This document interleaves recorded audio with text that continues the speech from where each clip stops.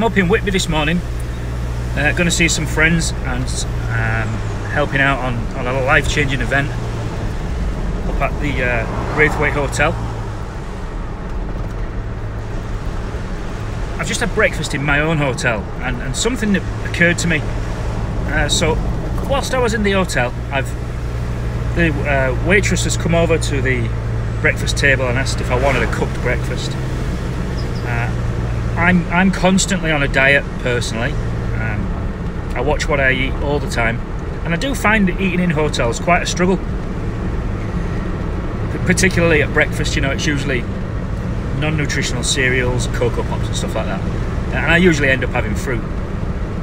But this particular hotel had quite an extensive breakfast menu, so I thought to myself, I'm gonna have some eggs. So I asked the girl, I said, can I have some poached eggs please? She said, yeah, of course you can. Do you want toast? And I thought, yeah, I'll have 2 slices of brown toast, about 110 calories a slice, I'm okay with that. So I ordered the 2 slices of toast and the 2 poached eggs. Okay, really quickly, the breakfast come out after about 5 minutes. And I'm sat looking at it and I'm mortified. And you're probably wondering what this is going to do with construction, but I'll come to that. So I'm looking at this plate of breakfast, and the chef has buttered the bread, and I could see it soaking through the toast into the plate. And there's a little pool of fat pooling under the eggs, and it was clear to me that some sort of oil or something had been added to the water when the poached eggs had been cooking. I could see it shimmering on top of the eggs, and he put a dirty big blob of sauce on the side of the plate. And my initial reaction was I was really pissed off, and I thought to myself, I didn't order that. But thinking back, I didn't fully explain what I wanted and why I wanted it. I didn't tell the girl that I was on a diet and I watched what I ate and can I have it with no butter. That being said, on the flip side of that, the chef has assumed that everybody that has poached eggs on toast has buttered toast and they have sauce and it's done in oil, and it's a 1,000 calorie breakfast and not 400. So what has this got to do with construction? So this is a good analogy to describe the importance of a specification. So if you're asking for your house to be flipped,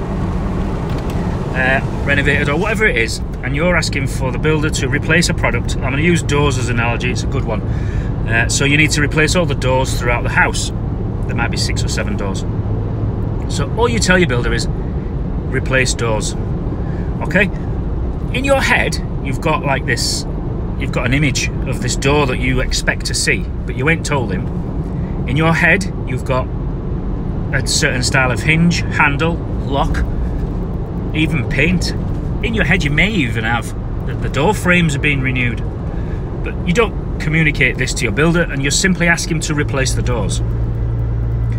So he goes along and he replaces the doors and he puts in his invoice, and you go check the work before you pay him, because that's what we all do. And we're mortified. What's this? That's not the door I wanted. That's not the hinge I wanted or the handle. But did you explain that to him in the first place, what it was that you wanted him to actually do, rather than keeping it up here in your head where it's not much use to anybody really? I thought I'd share that with you this morning. It really, I was about to get quite annoyed with the waitress for doing that, but then I realised it was, it's my own doing. I've took responsibility for that, and I've left the hotel now, and I'll go grab a bite in town or something. But yeah, hope that helps a few of you when you're putting your tender packs together and your inquiries that you're going to send out to your builders for flipping them properties. Just bear that in mind. Also, I think on the flip side of that, I think it would help the builder as well as the developer. The builder should also be querying that type of line item. So an inquiry comes in, replace doors. We use the same thing. Replace doors, and it would be right and proper for the builder to go back and say, which door would you like, or which hinge would you like, which handle would you like, etc, etc. What colour do you want it to be when it's finished? Do you want grey, do you want white, blah blah blah. Yeah, that's pretty much it. I hope that helps. See you later.